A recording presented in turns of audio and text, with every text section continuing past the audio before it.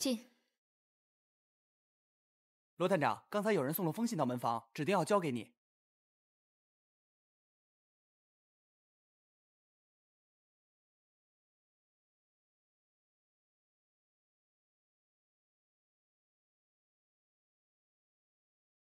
如果想抓到凶手，请到雷上达路孤儿院来，一个人来。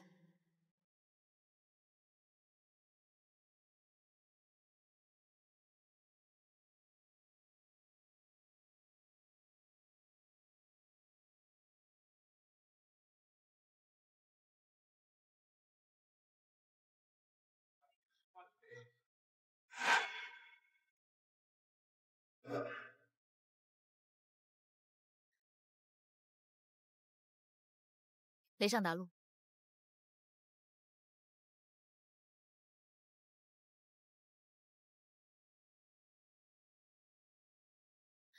你真打算一直把我拉到雷上达路？你是怎么发现的？雷上达路这么长，你也不问问我去几号？你不怕绕路吗？不绕点路，怎么确定你是一个人？找我什么事？或者应该我问你，你一直找我做什么？你是嫌疑犯，我是探长，我要抓你。是吗？就这个原因？就这个原因还不够？把你父亲当年没有破的案子破掉，这个原因我更愿意相信。我抓了你，自然就能破了案子。没错，问题是，你有没有这个本事？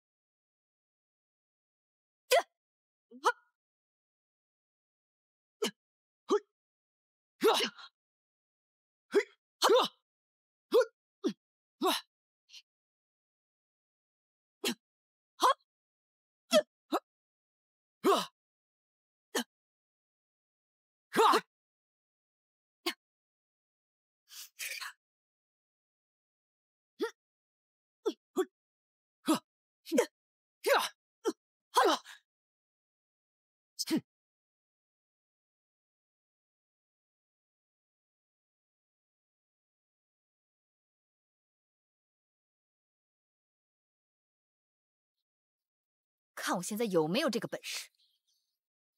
没有，因为我受伤了，你才有机会。对，所以你才来找我。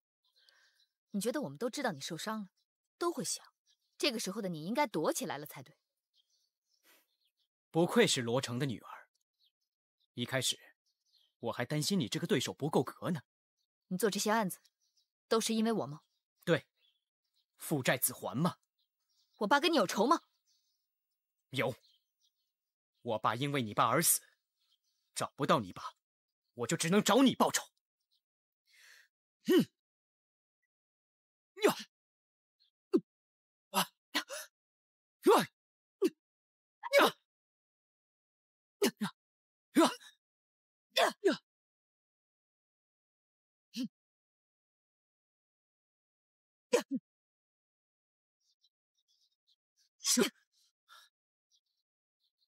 看你现在怎么报仇？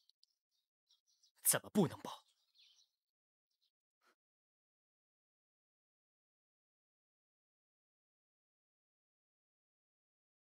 被你那个刘探长打了一枪后，我算是明白了，这个年代还是枪好用。罗探长，请吧。你要带我去哪里？不远，乖乖的走，别动什么歪脑筋。中枪到现在还不到10天的时间，了不起。你觉得这算了不起啊？你会看到更了不起的。走。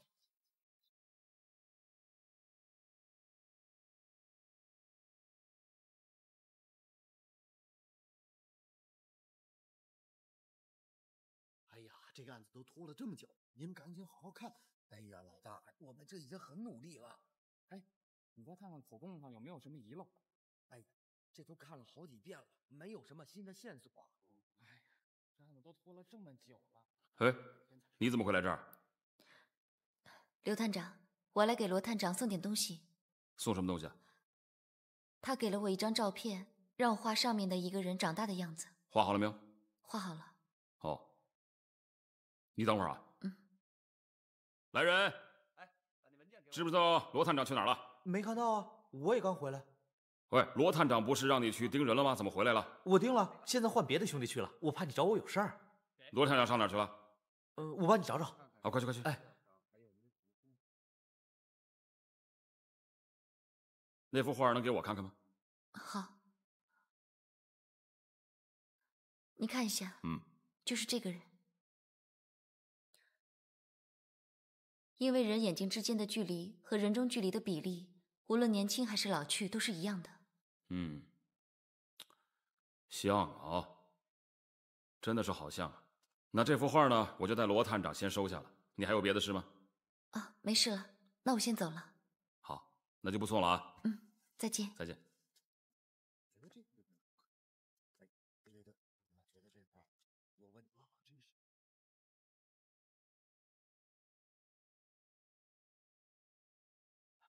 刘探长啊，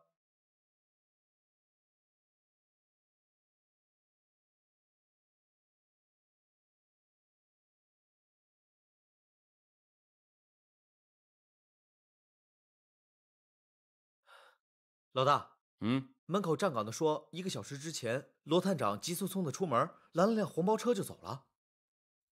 你那里有什么情况啊？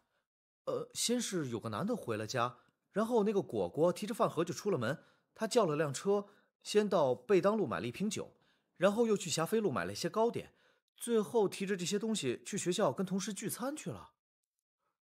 那么那个男的呢？那个男的在屋里啊，我跟着那女的走的。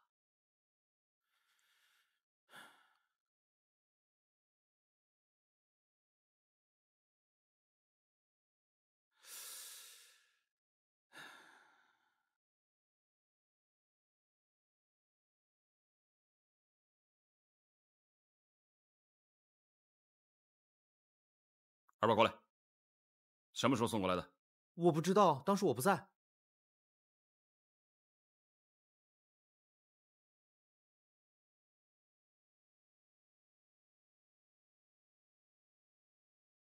拿着，跟我来。哦。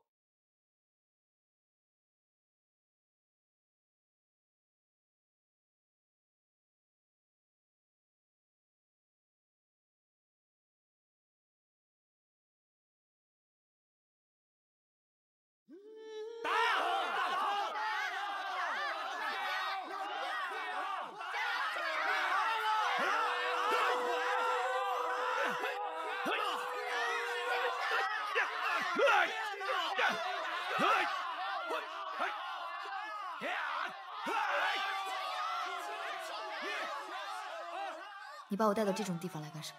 这是一种赌博，跟跑狗、跑马一样。我15岁从孤儿院逃出去之后，就在这里打拳了。这里打拳很简单，赢了有钱拿，有酒喝；输了什么都没有。因为我需要钱，所以就算我昨天刚刚被人打得半死，今天要是有擂台，我还是会上去的。我明白了，所以你即便是中了枪之后，还可以杀了血魂。没错，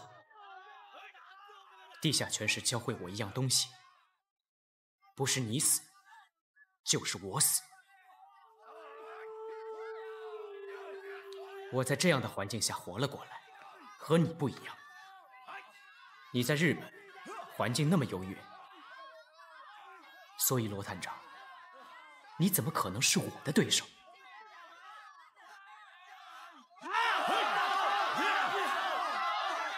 你就是在这样的地方挣了钱，才上的医学院吧？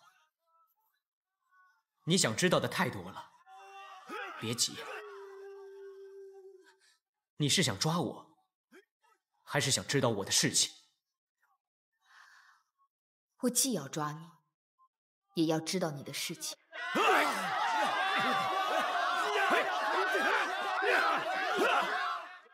这不可能，你只能选一个。如果你选抓我，那你什么都不会知道。我的事你不会知道，我为什么杀人，你也不会知道。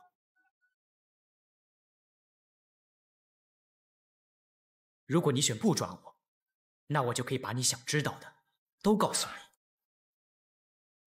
但是你得听我的。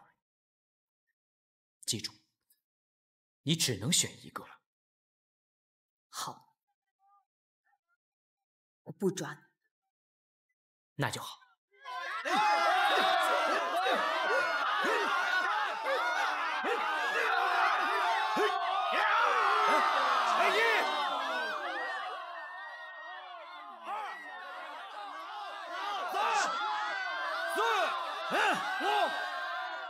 地下拳师每次比完，都有一个挑战环节。1个月里赢得最多的人，在台上接受任何人的挑战。挑战的人要拿100块才能上台，赢了可以拿回1000。我想要那1000块。你就是想让我打擂台？没错，罗探长，你赢了这1000块回来，就有资格问我问题了。你待会儿的对手，外号野狼，是个野蛮的日本浪人。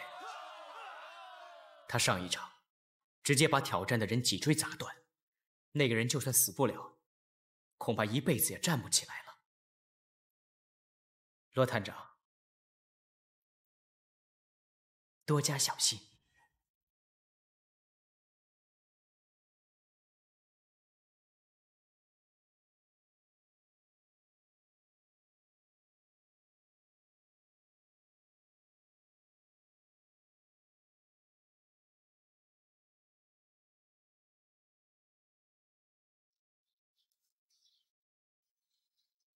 这个人有伤，应该这样才对啊。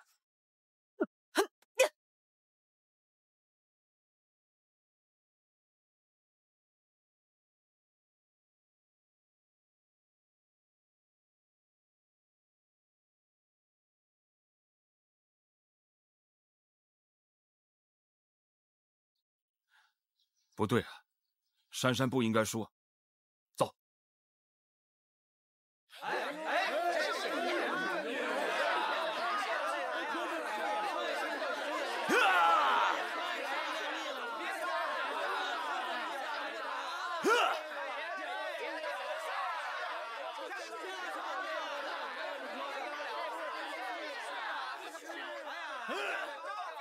这日本浪人虽不高大，肌肉却挺发达，左臂略粗于右臂，应该惯用左手，仰身闪开，甩拳遮蔽其视线。他会出双拳，增加击中的概率，或以双锋贯耳，造成瞬间意识中断。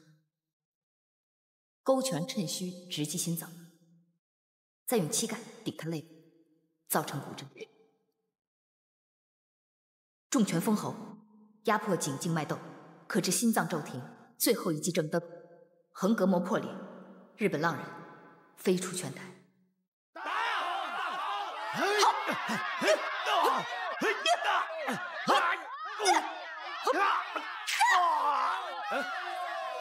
挑战方获胜！来，给我，来，你的，来，你的。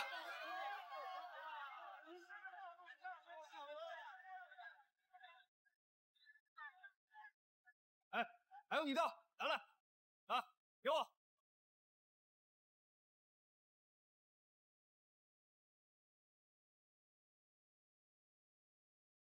老大，信上不是写着去雷上达路孤儿院吗？那是个诱饵，肯定不会去那儿的。上去看看。哦。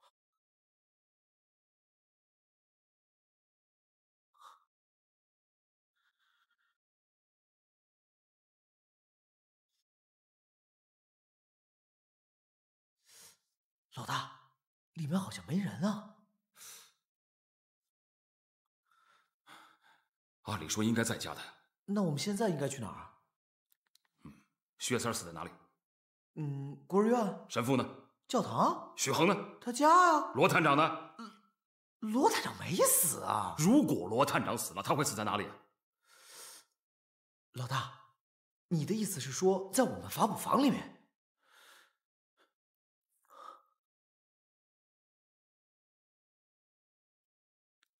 好像在哪儿见过他。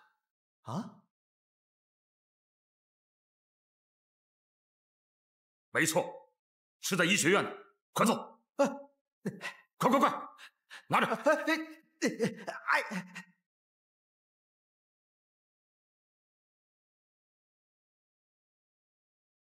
听着，你立刻下车，跑回法捕房，带上人马去果果家。如果找不到人的话，就立刻到医学院来找我。医学院大了去了，上哪儿找你啊？实验室啊，快去！哦。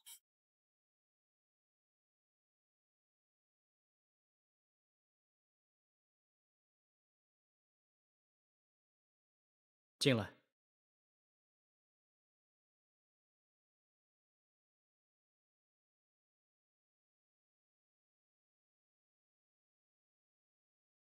过去。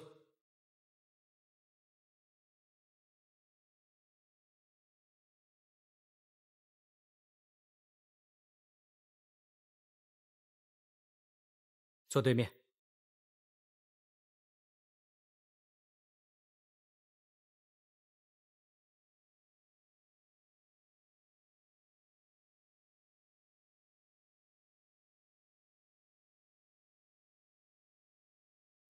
我现在可以问你问题了吧？可以。你为什么要杀徐平？他改名了，他以为他能逃过这一劫。是不是5年前，他害了你父亲？对，就在我的眼皮底下。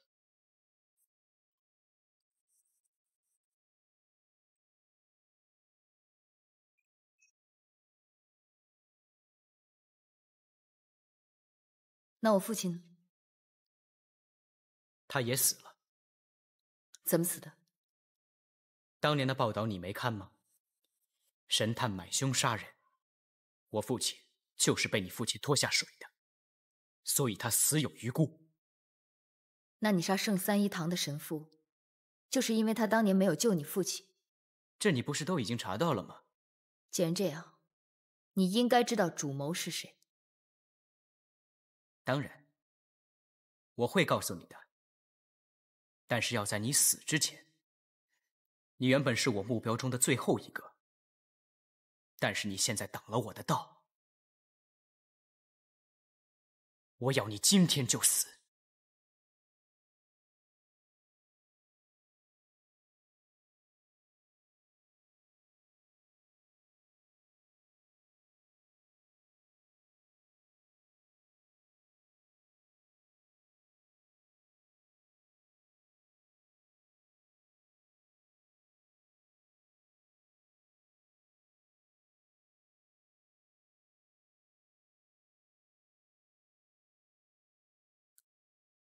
这个部分是我最喜欢的。我看你还一头雾水吧，你马上就会明白的。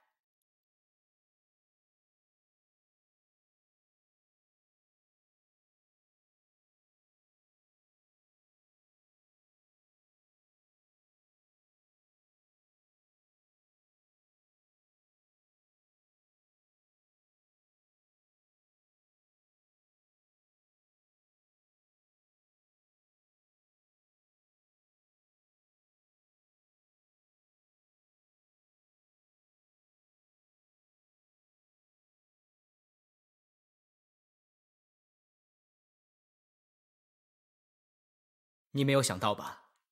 这个你也肯定喜欢。我喜欢什么？罗珊珊探长，看看你，就坐在我的对面。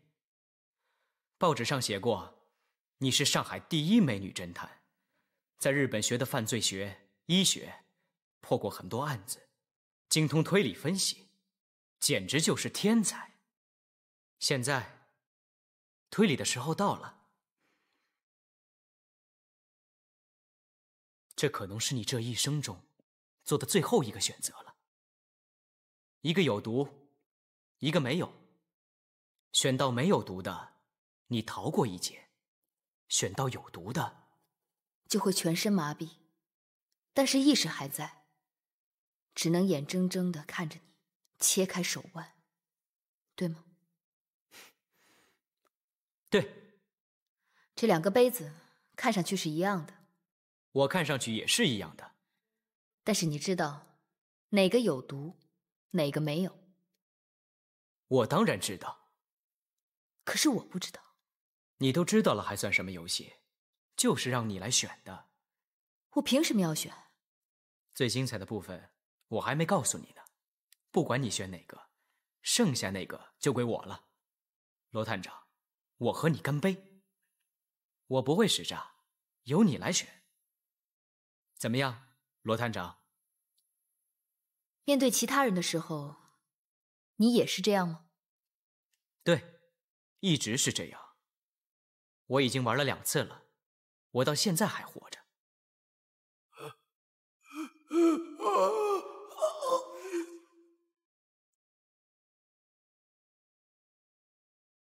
现在轮到你来选了。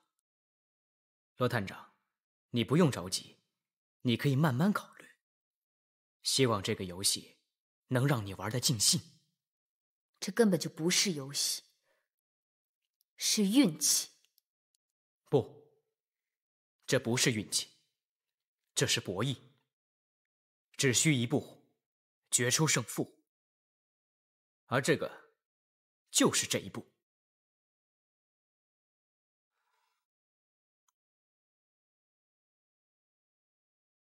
想想吧，我给你的这杯有没有毒？你想选我面前这一杯，也可以。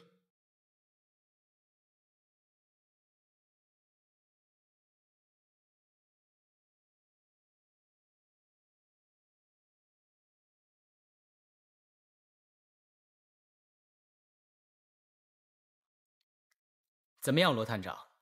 准备好做选择了吗？有什么可选择？都只有50%的概率。你不是和概率斗，是和我斗。想想我给你的这杯有没有毒？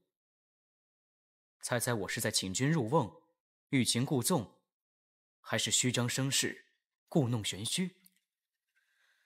看来你一直很相信你的运气。运气能让我活到现在吗？罗探长，这绝不是运气，这是命中注定，他们注定该死。我知道你们会怎么想，也知道人们会怎么猜测我的想法，但是在我的脑子里，你现在所想的一切，我都看得一清二楚。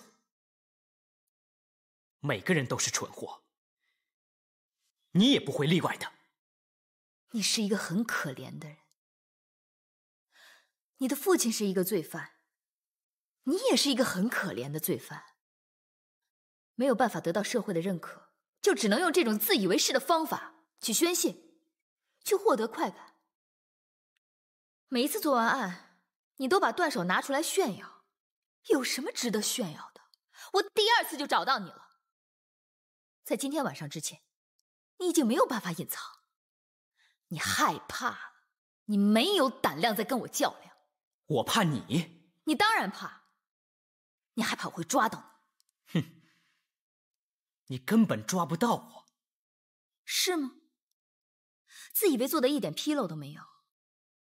可是你忘记了，孤儿院里面有一张集体的合影，那里面就有你。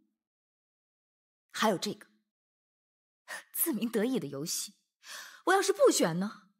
你能把我怎么样？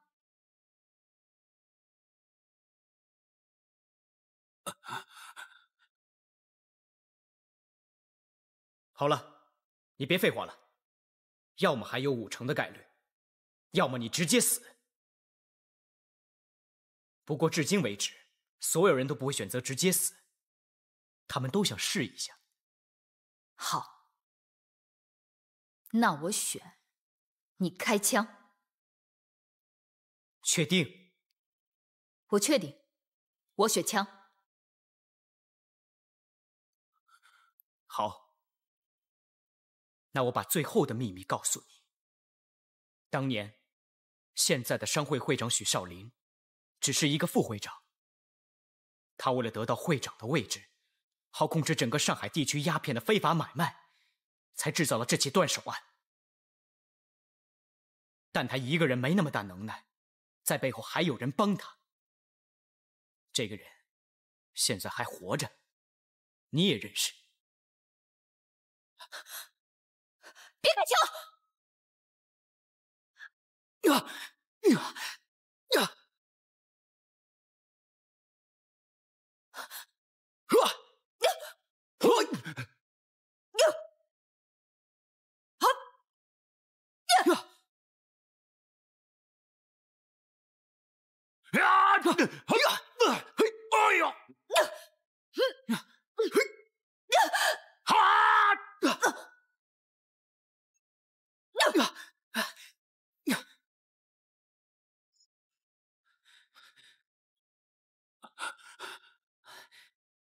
站住！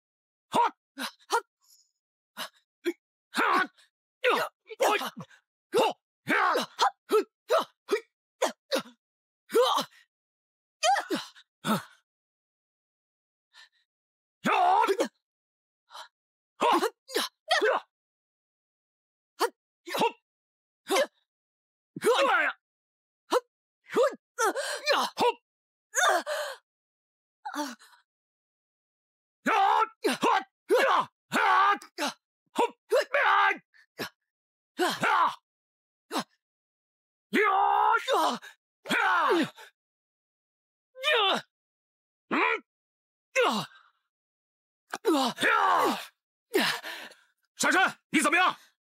我没事。起来，站好。是谁？快说！许少林的同党是谁？说。我输了，我不会告诉你了，我要让你永远遗憾下去。不许动！别动！刘探长，松手吧，把他交给我。刘探长，带珊珊下去包扎去。我还没有问完话呢。带回去审，这是命令。他也受了伤，他也需要去医院。我会安排的。你们两个送他们下去。是。两位，请。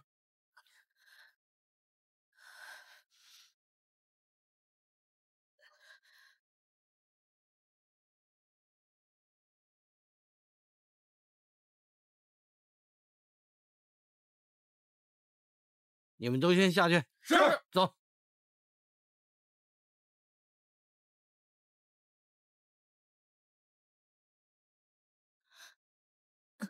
珊珊呢？这么大的事情，你怎么不通知我？居然能找到我，真是厉害。哎，如果我不够厉害啊，你的手就被切下来送到法捕房去了。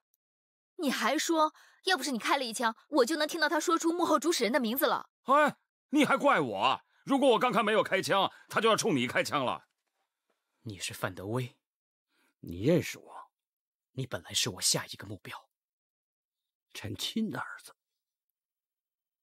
有一套，当年就是你和许少林一起要我父亲做下的断手案，后来又把我父亲杀了。本来你和许少林都跑不掉的。有些事情做了就不能说。你现在说给我听了，也就是你没办法做到了。你给我添的麻烦实在太多了。快上去！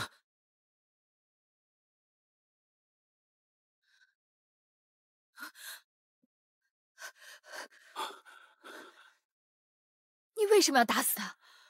他拒捕。你没有权利处决一个嫌疑人。我有权处决一个负隅顽抗的连环杀人犯。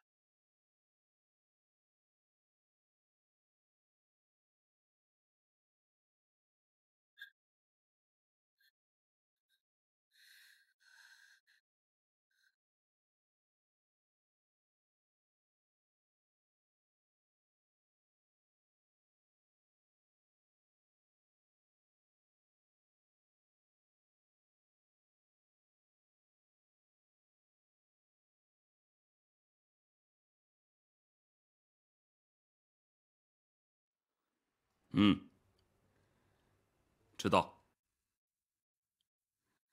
走，好，去验尸去。人死了，尸体还能告诉我们一些事情呢。好，谢谢了啊，再见。别去了，太迟了。出什么事了？我刚跟法医通过电话，尸体已经烧掉了。什么？烧了？我这还没验尸呢。你没验尸啊？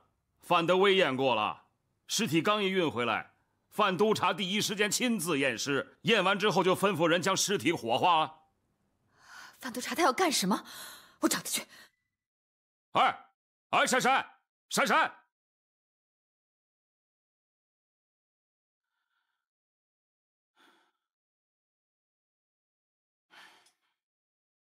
你去不合适，我去找他，你等我啊。一个十恶不赦的连环杀人犯有什么好可惜的？可是我们还没有拿到许少林的犯罪证据啊！如果我没有猜错，这件案子跟我师傅的案子是同根同源的。荒谬！这完全是凶手的借口吗？许少林他当年为了当会长买凶杀人，这不是一派胡言吗？凶手死前亲口说，在法捕房里面有一个人在跟他里应外合，而这个人呢？这个人是谁？是谁？要按你的逻辑来说，这个人就是你的师傅。范督察，我们都知道，那个凶手所说的人应该还在世，甚至还在法捕房里面任职的。信口雌黄，扰乱视听。我发现这个罗珊珊回来以后，你变得不正常了。你什么意思啊？你明白我说什么？我看你是喜欢上罗珊珊了，用这个办法来讨好她。随你怎么说都行啊。总之一句话，千金难买我乐意。我跟你这个疯子没法说。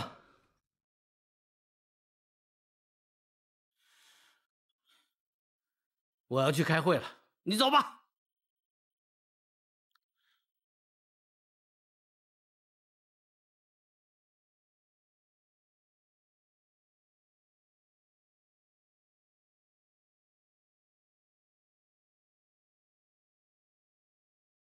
就在前面那片树林旁边，那儿没什么人，是一个很偏僻的角落。死者在这儿是散步还是约会啊？都有可能啊，反正呢，就他一个人了。哎，就这儿，下车吧。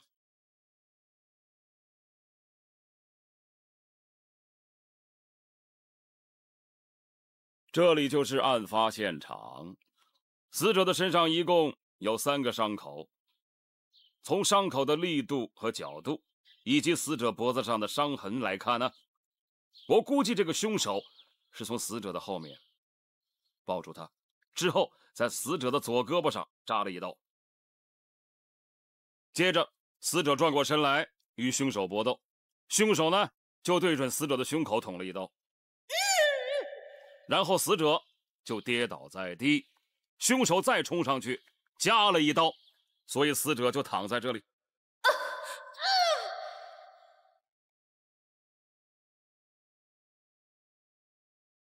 这里有血迹，看来凶手就是在这里把他的手指切下来的。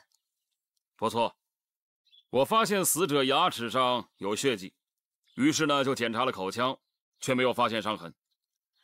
那就说明凶手是从后面搂住了死者，然后被死者咬了一口。于是乎，凶手感到疼，在死者左臂上扎了一刀。这一点呢，我同意你的看法，但是有一点啊，我想不明白的。你看啊，仔细观察一下，这里是案发的地点，但竟然连一点搏斗的痕迹都没有，这一点又怎么解释？我也觉得很蹊跷。如果是抢劫的话，应该是先威逼再动武。能够顺利的获取财物，就没有必要杀人了。你的意思是说，这个凶手很可能跟死者相识？也许就是他在等人。要不然怎么解释一个女人死在这么一个风景优美的地方？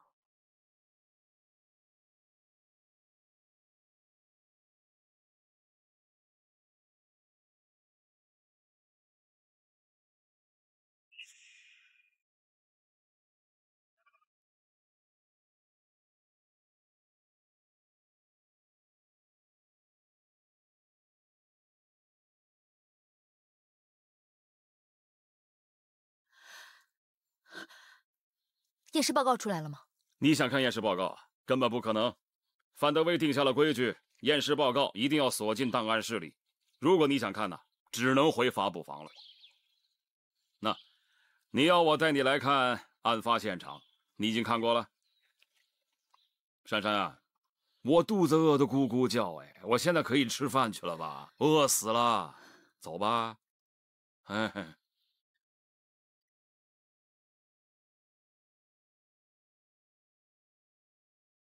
我有宝剑1于人，披荆斩棘烈华岗，金玉神女不寻常，巍然不动笑锋芒。鼓掌！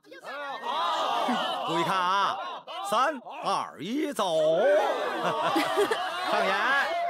光说不练那是假把式，有说有练才是好把式。各位，精彩节目请看变！别着急，再来。好，好，嘿，好，谢谢大家啊！谢谢大家。各位还想不想看更精彩的？好，请注意，别眨眼。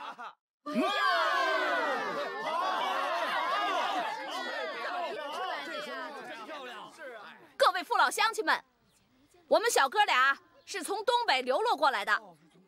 918后，日本人占领了咱们关外的地，生下了满洲国，扶起了儿皇帝，咱们家乡遭了殃，为了混口饭吃，只好远走四方。俗话说得好啊，在家靠父母，出门靠朋友。今天我们小哥俩在这儿给你们献丑卖艺，还请各位有钱的捧个钱场，没钱的捧个人场。我们小哥俩在这乡，谢谢了，谢谢了，谢谢各位。我们呀，再给你们变个魔术怎么样？来，这个姑娘，来，帮个忙啊！来，我们呀，给这位姑娘送一束花。这花啊都不好看。哎，这是干什么呀？哎呦，这，看没了啊！看好了，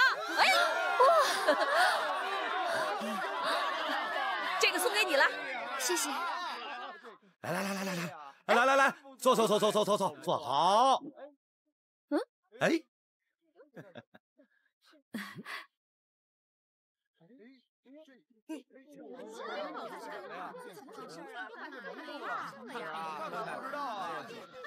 走。人呢？这儿。人呢？在那儿。谢谢各位，谢谢啊，谢谢各位。捧个钱场，就是他。让，谢谢啊，躲开点。小子，谁让你在这儿卖艺的？哎，大路朝天，许人走路就不许我卖艺啊？你知道这是谁的地盘吗？拿来。什么呀？别跟老子装糊涂，在这儿卖艺就得交钱呢。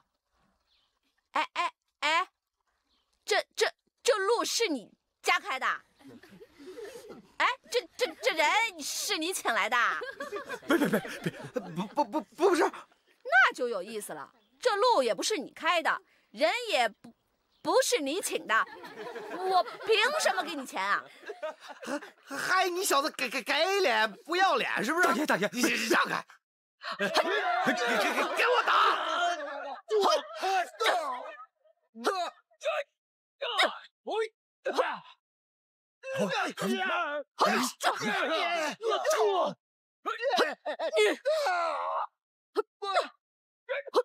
小心后面！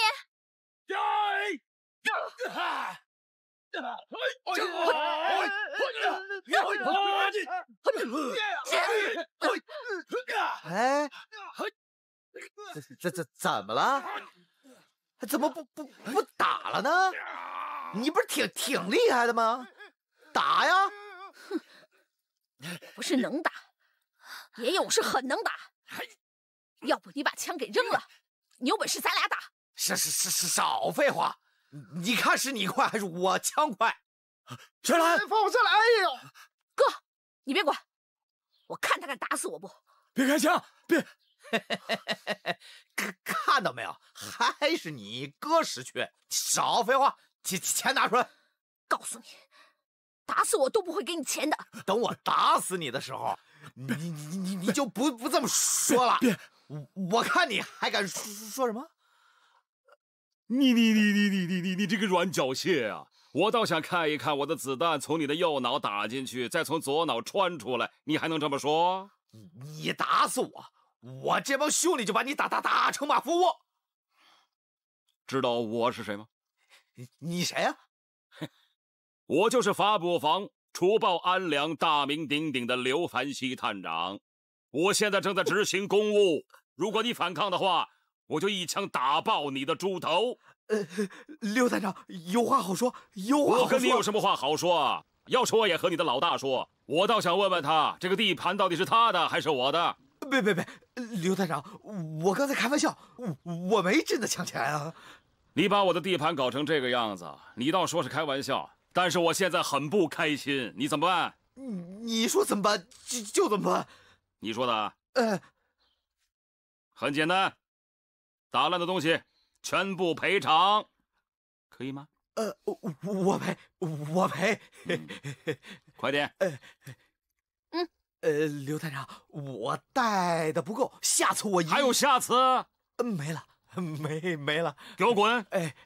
好，走啊！走，快走！拿着枪干嘛？小心点啊，不要对着人。谢谢探长。谢谢。刘大哥。哎呦，你怎么来了？来保护你啊！上帝叫我来的，帮你解围啊！哈利路亚。开玩笑了啊！如果不是我刚好经过这儿，你们就麻烦了啊！我跟你们说啊，以后不要再和这帮人呢硬碰硬的，否则你们死定了。行，知道了。我走了。再见。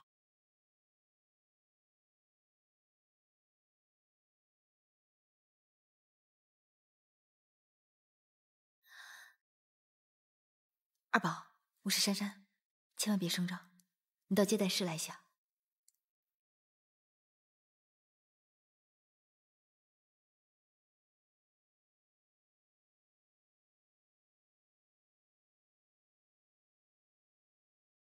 这个小子真是嘴硬，怎么着都不肯说。看我的，这次非让那小子开口不可。罗姐，怎么了？刘凡熙呢？出去了还没回来呢。那具女尸的验尸报告给我看一下。罗姐，那验尸报告锁起来了，我拿不到。但是有一点我可以告诉你，老大说了，这次凶手用的凶器不同寻常，以前都没有见过。那我更要看一下验尸报告了，你帮我想想办法。可是罗珊珊，原来是罗珊珊小姐来了。你是准备回发布房吗？我现在还没有这个意思。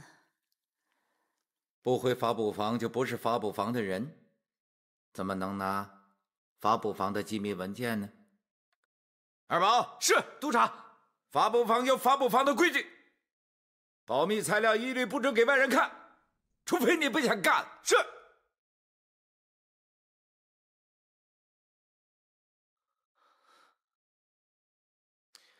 罗姐，你看这事儿……没事，马王爷还有3只眼呢，他以为他能难得倒我。下次再找你帮忙，我先走了。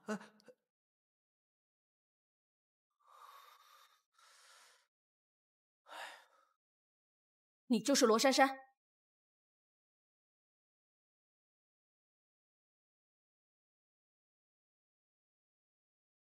喝茶，谢谢啊。坐吧。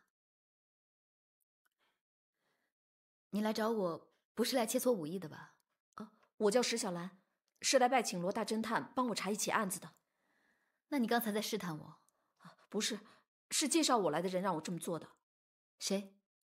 他说先请罗大侦探猜一猜，如果猜不出来的话，就请您看这封信。你是不是住在法租界东南面华界？是，我就住在城隍庙后面的棚户区里。刘探长让你来找我的吧？你哥哥是不是让法捕房给抓了？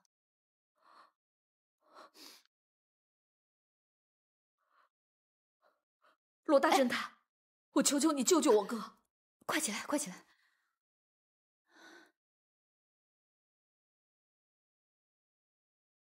你不是想赚钱吗？接下这个案子呢，就能赚大钱了。你的大股东。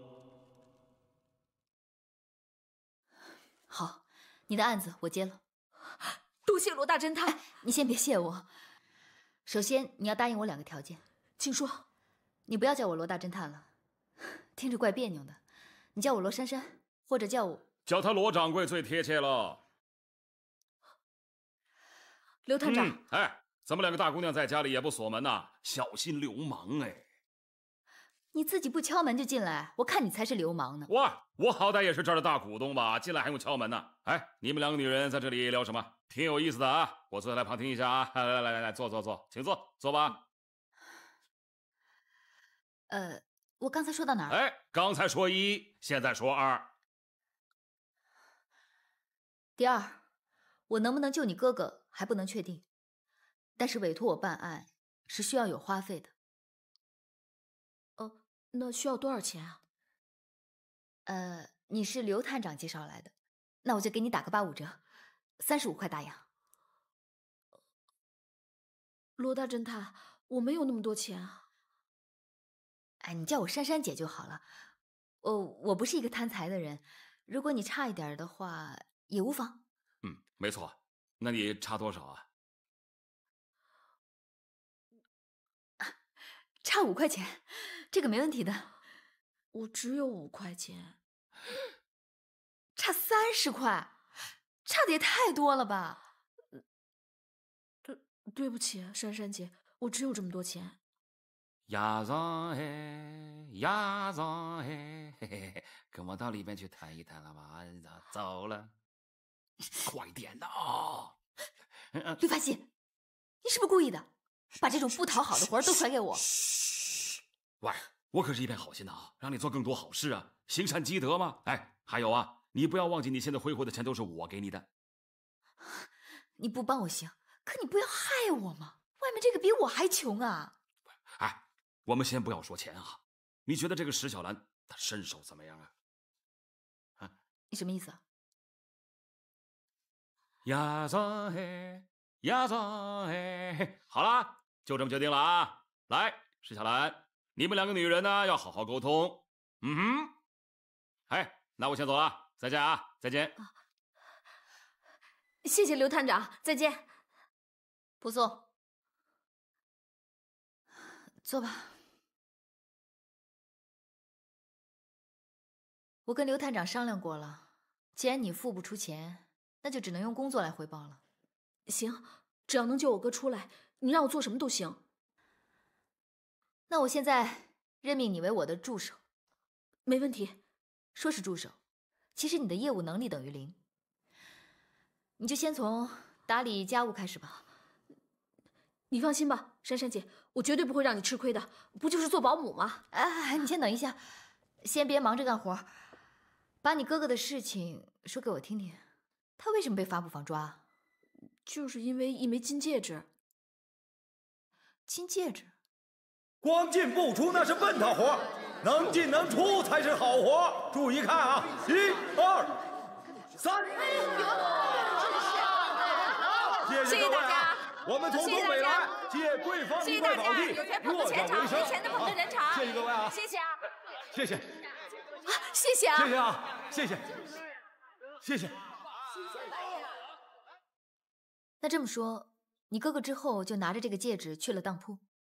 嗯，我们跑江湖的，留着戒指也没有用，还不如把它换成钱。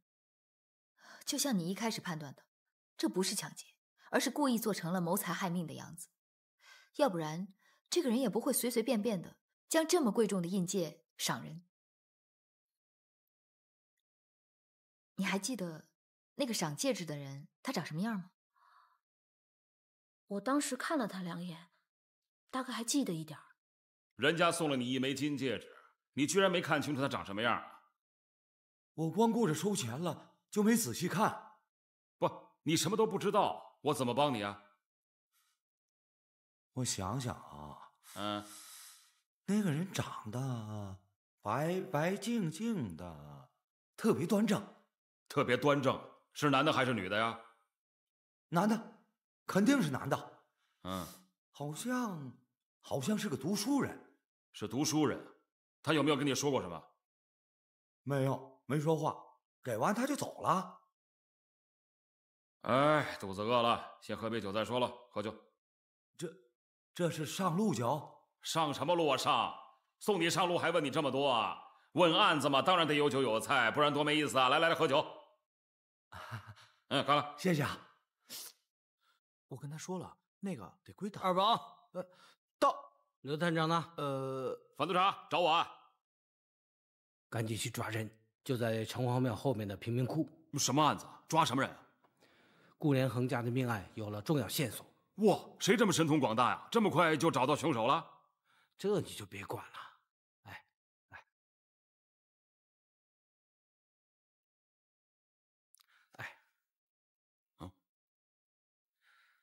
这是当铺伙计发现的，他知道顾家的命案，正好有人去当这个，他就留了个心眼儿。范督察，这是一枚印戒啊。这个顾家每次鉴定古董以后，他就用这盖章。那怎么顾家大小姐的身上会有这枚印戒呢？你把罪犯抓到了，不就清楚了吗？走，快去。哎，二宝，到，3分钟后出发，城隍庙后的贫民窟。是。准备集合。快集合。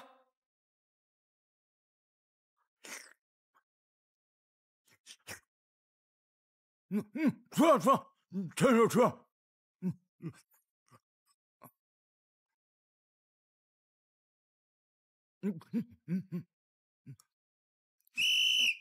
哎呀，干什么呀？你这是？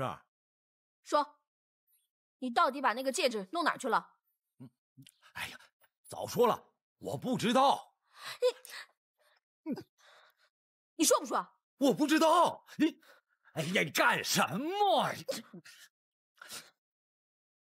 哎呀，小兰，你到底哪来的钱大吃大喝？还有这些东西，说不说？哎呀，我告诉你吧，我把那戒指送到当铺去了。你个败家子儿，什么值钱的东西你都存不住，什么值钱的东西你都存不住。人家赏的嘛，吃了喝了正常嘛。哎呀，哎呀。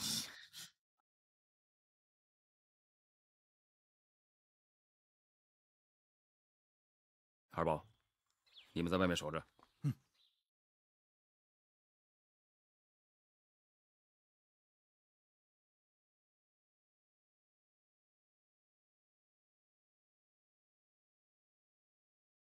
谁呀？哎，你不是那个卖艺的吗？啊，我想起来了，你就是上次救我们的那个探长。进来吧，哥，上次救我们的那个探长来了。哎，刘探长，稀客，来，坐，喝杯酒。小兰，加个碗筷。哎，你是石大海吧？是啊，在下石大海。认不认得这枚戒指？认得。上午你有没有拿这枚戒指去典当？是啊。那就行了，跟我回去。啊？你去哪儿啊？法捕房。啊？去法捕房干嘛？这戒指怎么了？石大海，你涉嫌一桩命案，现在跟我回法捕房交代清楚。走吧。刘探长，我们可没偷没抢，是本分人啊。不用说那么多了，跟我回去吧。走。败家子儿，你败家子儿，净惹乎添乱！哎呀，是败家子儿。啊？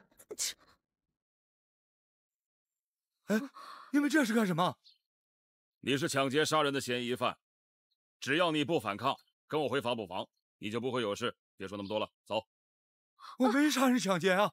但是你的嫌疑最大，一定要跟我回法捕房去录口供。走。不行，你们不能带我哥走。刘探长，我们是打把式卖艺的，就当我们远走高飞了，行吗？当然不行了，带他回去。好。嘿，哥小心！大家别开枪！哎呀！不要开枪！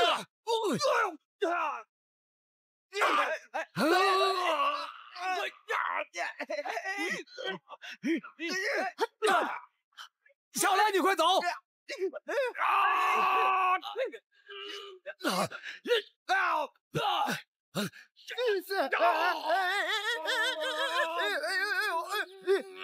放我下来！放我下来！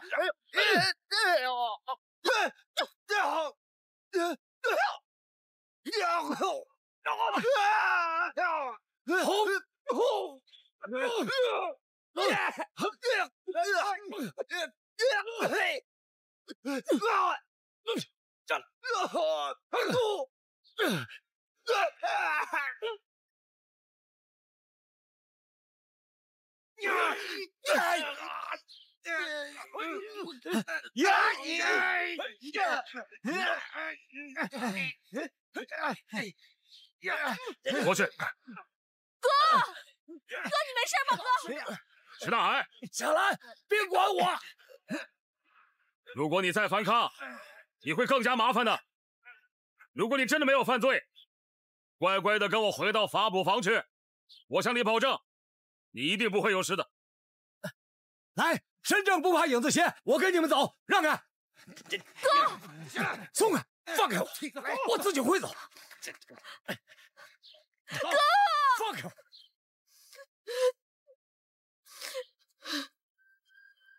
啊哈，法国公园凶杀案这么快就破获了？总督察，这个案子是再明显不过了。昨天呢，我就对刘探长说过了，这个嫌犯很可能就在八仙桥城隍庙后面的棚户区，是不是刘探长？啊，是。范督察英明神武。那枚印戒我找顾家核实过了，就是他们家的。顾家是有身份的家庭，案子破得如此迅速，这显示法捕房上下一致，办案有效率啊！刘探长，你做得好。总督察，我总觉得这起案子还有很多的疑点。这人赃俱获，怎么还有疑点呢？单凭一枚戒指就定案，实在是太不公平了。而且有人能够证明，在案发的时候，他根本就没有出过家门，而且这枚戒指他根本就不知道是谁的，只不过是在街头卖艺的时候别人打赏给他的。他抢劫的印戒，他当然不能承认了。你不能因为他死不认账，就忽略了其他的疑点吧？没错，是有疑点，但是证据不足啊。如果就这么定他的罪的话，恐怕会造成冤案。刘探长，既然你认为还有疑点，我给你时间，不过你要尽快拿出令人信服的证据。是，多谢总督察。不能给你时间你就没完没了啊！说好就10天。10天呢？太少了，起码再多几天啊，至少13天呢。就10天。不行，13天，1天都不能少。13这个数字不好，你们上海人很忌讳13的。总督察，其实13对我来说呢是个 lucky number，我是在13号出生的，出生的那一天比我的预产期早了13天。我妈妈又用了13个钟头把我生下来。我读书的学号也是13。我在13岁那一年开始迷上侦探小说，到了法捕房，又用了13年的时间升为探长。所以您说，总督察，13这个数字对我来说是不是个 lucky number？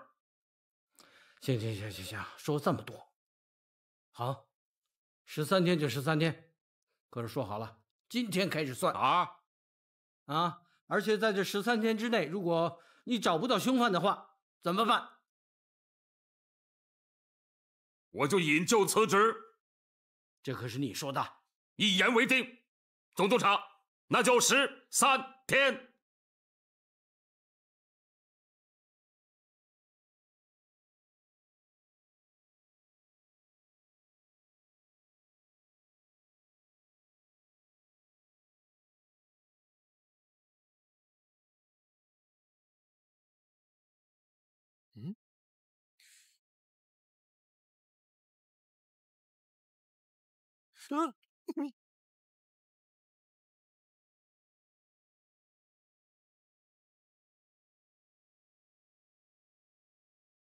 站住！干什么呢？督察要审犯人，叫我来提人的。提审单呢？哎呀！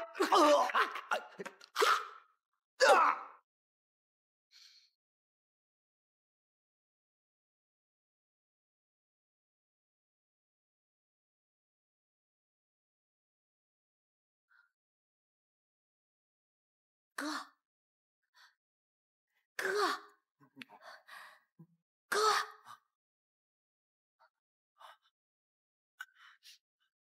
哥，你没事吧？哥，你怎么来了？我叫你出去。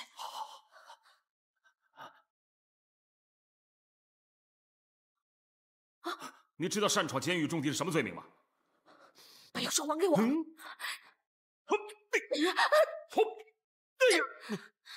走！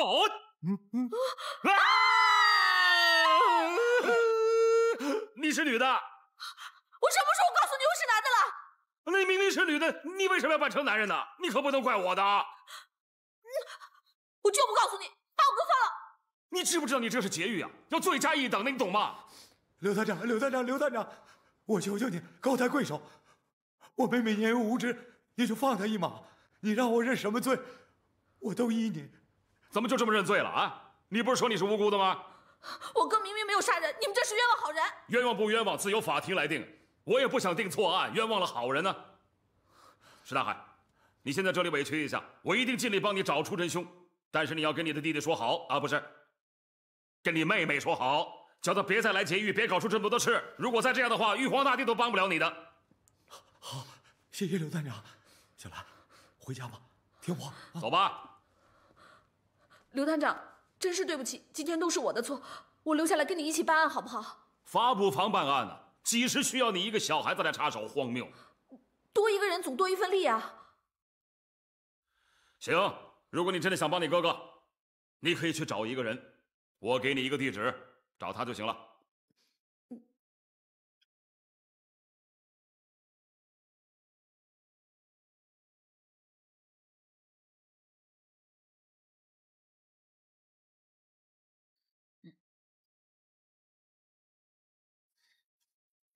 几点了？7点半。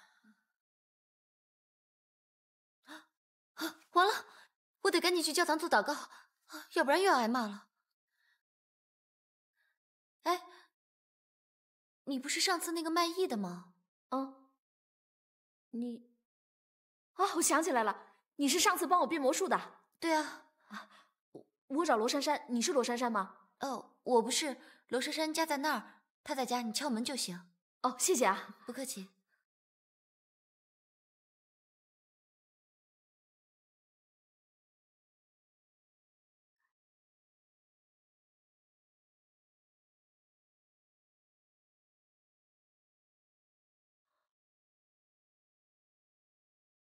来了来了，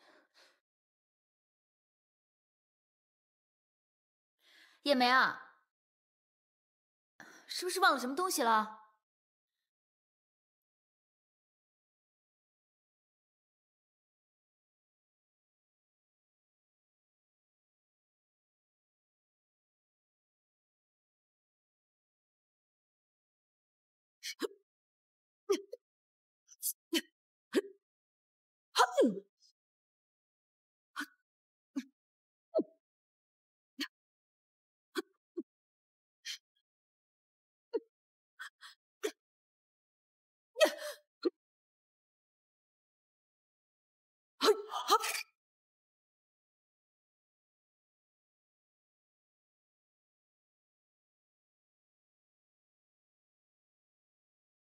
罗小姐，你都不知道啊！这些天我饭也吃不下，觉也睡不着啊！请慢用。哎呦，罗小姐，我请你一定要帮我找到小托尼啊，帮帮忙好吗？啊，好，我试一下。哦，你多费心了啊！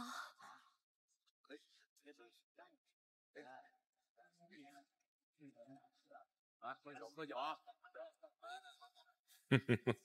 会长，办妥了吗？办妥了。吩咐下去，告诉弟兄们，一会儿一定给我造成一个劫色的现场。是，我都要看一看他是个什么德行。明白。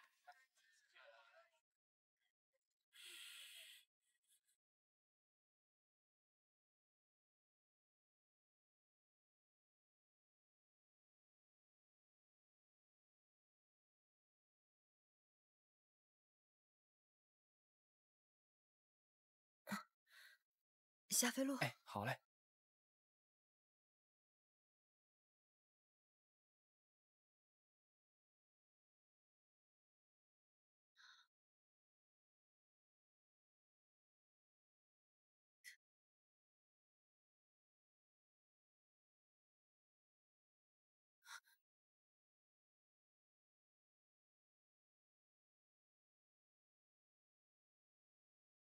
停车！停车！停车！停车！嘿！上！抓住他！别让他乱动！我喜欢。两个这，我干呀！先生。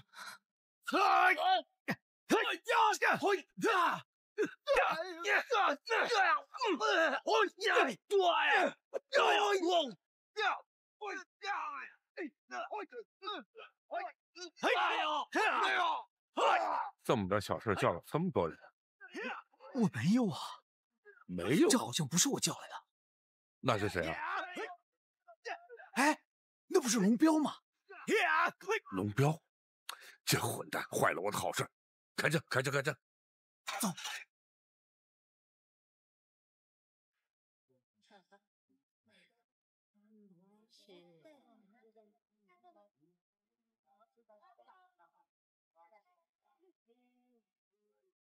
怎么样，美人计管用吧？来看看我们拿到的材料有没有用。好，我这就看看。小兰，你可真不简单啊！哎呀，你快别说了，刚才差点把我吓死了。这跟我们编戏法可真不一样，吓得我心脏都快跳出来了。你这一点啊，就该跟刘探长好好学习学习。他撒谎是脸不红心不跳的，这个脸皮厚的呀，泛红泛的都看不见。至于这个心跳嘛，好像被秤砣压着，这真话假话根本就分不清。你笑够了没有啊？你这是在夸我呢，还是在骂我呢？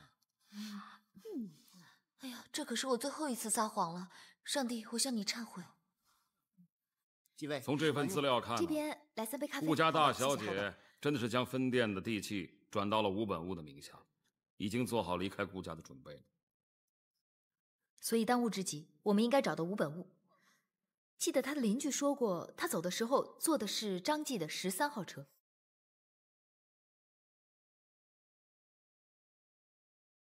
好啊，那么等会儿就分头行动了。现在看起来倒是挺有鼓动的样子。哎，我得挣回我的本钱呐，指望你分花红给我呀？呵呵，我看我这辈子都盼不到。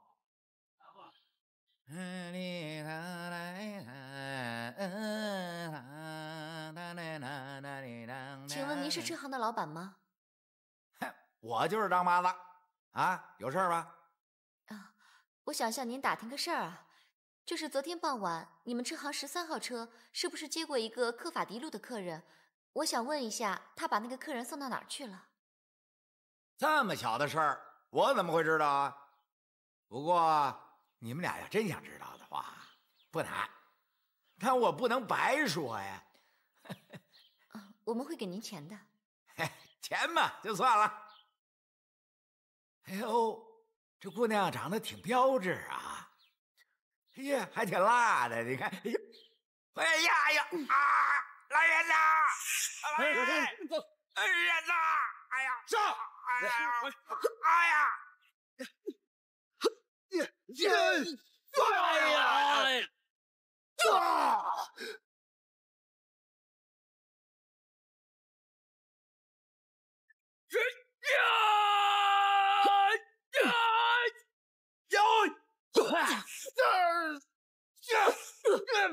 把这个女的给我抓住！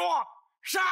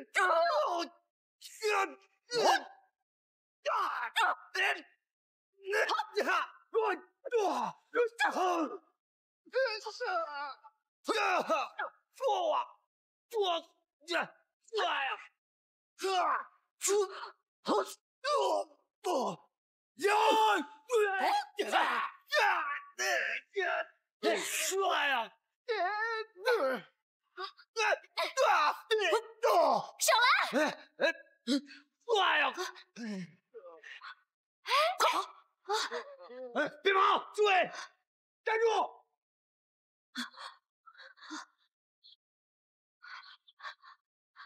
快，走！这边，快跟上！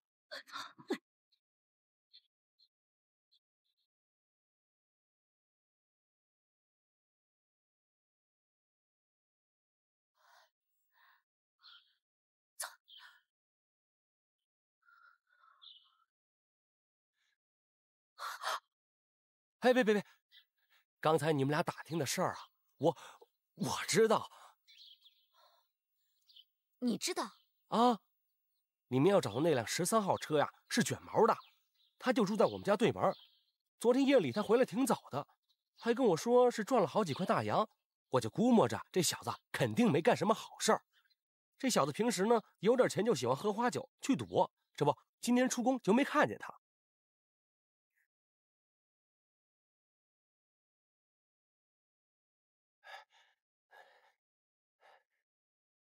来，这里就是我们院了。卷毛，有人找你。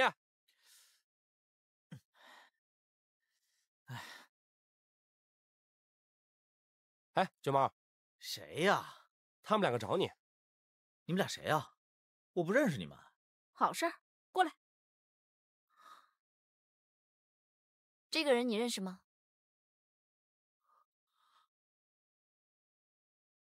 哎，别跑，站住！